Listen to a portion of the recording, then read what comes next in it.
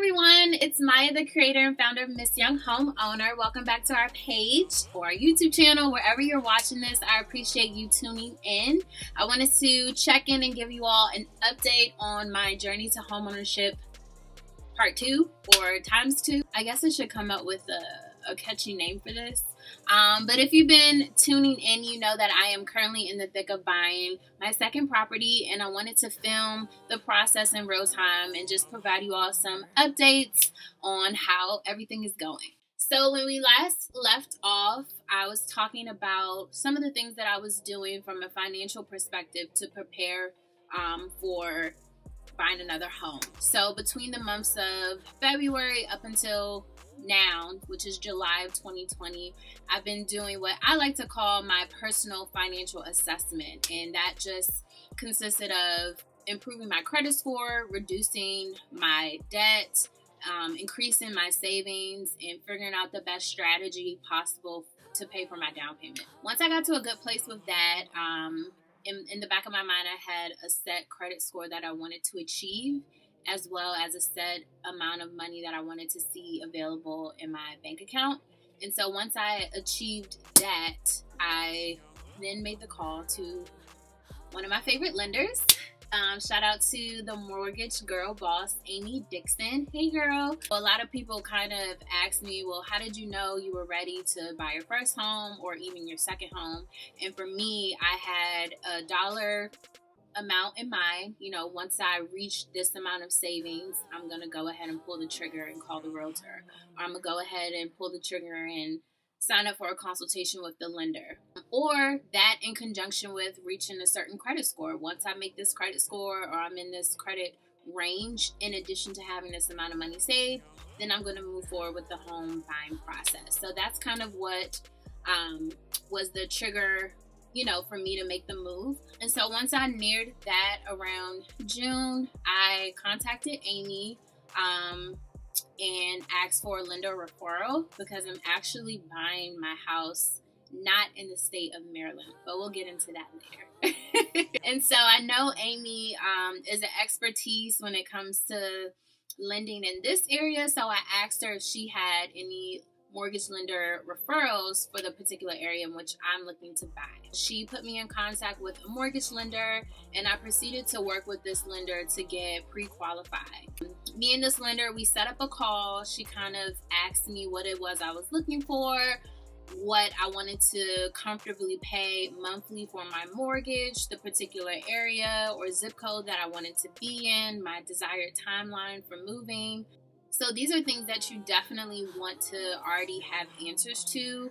Where do you want to move? When do you want to move? What neighborhood? What area? The zip code? What are you comfortable with paying on a monthly basis for your mortgage? Are you aware, generally speaking, of the property taxes of that area? And what's your timeline for moving? Did I say that already? I think I might have said that already. But yeah, do you want to move in the next 1 month, 2 months, 6 months?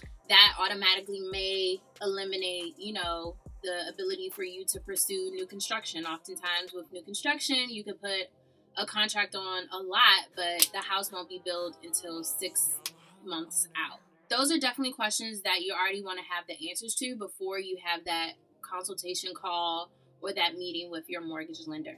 I would say the most important one is knowing what you're comfortable paying on a monthly basis for your mortgage.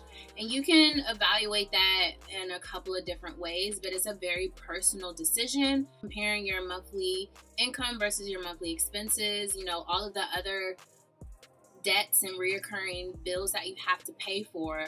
All of that aside, what are you comfortable dishing out on a monthly basis for your mortgage? That's one of the main questions that not only your lender will ask you, but also your realtor, from my experience. After that call, she proceeded to ask me for a bunch of documents, and we posted something last week referencing how to prepare your documents for the mortgage lender. So she asked for my W-2s, a digital copy of my tax returns for the past 2 years, employment verification, a statement of my retirement account, statements or bank statements from my banks. She asked for a copy of my license, social security ID, and I feel like I might be missing something else. W-2s, tax returns, bank statements, employment verification, social security. Yeah, that was it. And because I already have a home, she also asked me for a copy of my homeowner's insurance, and she also asked for my loan statement. Even if you are renting, those are pieces of information that you would have to provide. And even if you're someone who is not at the point where you're ready to get pre-qualified or talk to a lender, you want to know how to access these documents. For the life of me, it took me so long to figure out how to access my retirement statement. So just knowing where to go, where to click, what website to go to, and how to download these things will save you a lot of time and energy once your lender does request these documents. Oftentimes, your lender will have a secured portal that you can upload these things to. This is like highly sensitive information. So of course you want to make sure you're not just sending it, willy-nilly as a zip file via email, just because, anything can happen. So she asked me to upload them to this portal. And then she took a couple of days to kind of get back to me. At the time, I did not have a digital copy of my tax returns. And so it took me about a week and some change to hit up my tax guy, get the digital copy. And so once again, these are documents and these are things that you can do now, and just create a folder on your computer and have this stuff stored away and ready to go for when it is time to provide this information. Working with this lender, it kind of put me back into the mindset of when I was buying my first home. I was like, dang, this girl is all up in my business. But lenders are going to get all up in your business. It's not because they're being invasive. It's just a part of their job. They have to really know, your current financial situation to determine your credit worthiness. Are you someone who is responsible and paying their bills on time? Do you have a lot of outstanding debt that you're not paying back in full or in a consistent, timely manner? She asked me a lot of questions about, how much I make before and after taxes, how much my bonus was last year, how much my mortgage is, how much credit card debt I have, like what's the balance on my credit cards. She asked me a lot, and it kind of made me feel a type of way for a quick second, and then I had to realize, like, this is her job. And so something to keep in mind when you are talking to lenders: be open, be transparent. You're providing them documentation anyway, so they'll be able to figure out what your credit score is and how much debt you have, student loan balance. They'll be able to find out all this information. So don't feel attacked. This is a part of their job. Once again, they have to determine your credit worthiness as someone that they're potentially given the okay to, or the bank is given an okay to lend hundreds of $1,000s to in the form of a mortgage loan. So yeah, mortgage lenders can seem invasive, but nah, they're good, okay? I think this is something we touched on during night school, but you want to make sure that you are casting the net wide-ish when it comes to talking to mortgage lenders. Not all mortgage lenders or mortgage lending companies are built the same. Just like with car dealers, just like with realtors, just like with any line of business, you can judge people based off of their customer service, how in tune they are with the market and the area in which you are wanting to buy. You can judge them based off of their interest rates and just the different loan products and the creative financing that they can offer you. Obviously, you don't want to be too creative to where you can't pay your mortgage and you're in a situation where it's like, well, my lender said that I could afford this house. They came up with this, this crunch the numbers. So you want to work with someone ethical and someone who's going to be realistic, but also just as driven as you are towards achieving your home ownership goals. I would say figure out a solid 3 to 5, don't quote me on that, but at least 3 lenders that you can talk to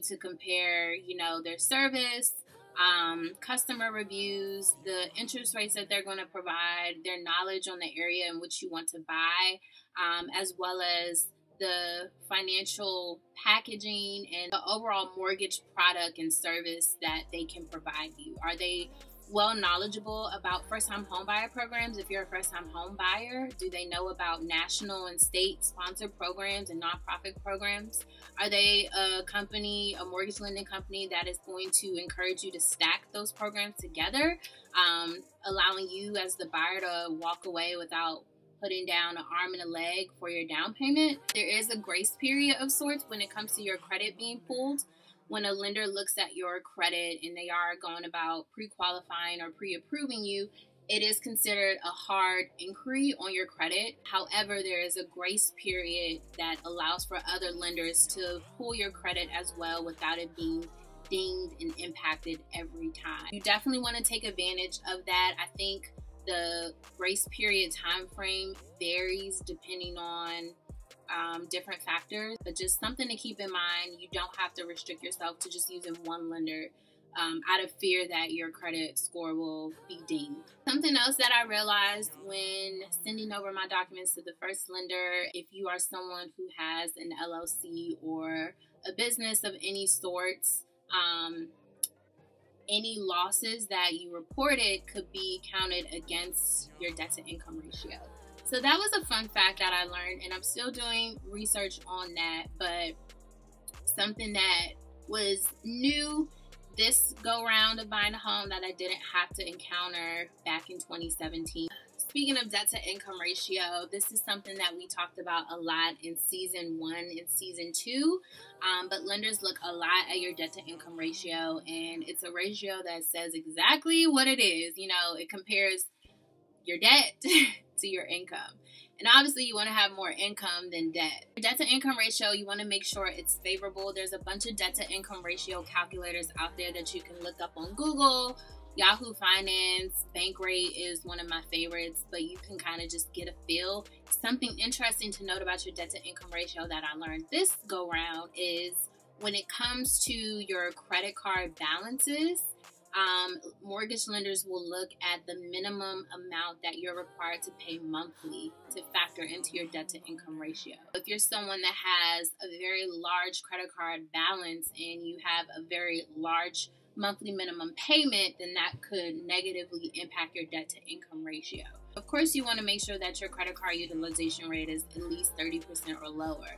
But if you have a monthly minimum payment that's only $25 or only, $30, then that's not too shabby, I think. But those are a few things that I have learned so far in getting pre-qualified for house number 2. I ended up not working with the mortgage lender that I am speaking of, and I ended up with my girl Amy, the mortgage girl boss, and I'll talk about my experience working with her and getting pre-qualified through prime lending in my next episode. All right.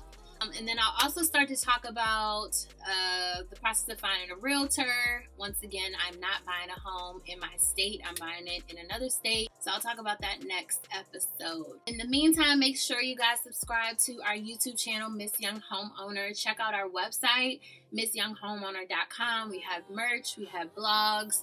We recently just started doing consultations. So if you are someone who's thinking about buying a home and you don't know where to start, you can go to our website and sign up for a consultation just to learn more and get a finalized action plan on specific steps that you can start taking. You'll also get a recording of the consultation as well to refer back to. So yeah, subscribe to our YouTube channel. Check us out on Instagram and Facebook. Check out our website. And we'll see you next Tuesday. Be safe, guys. Wear your mask. God bless.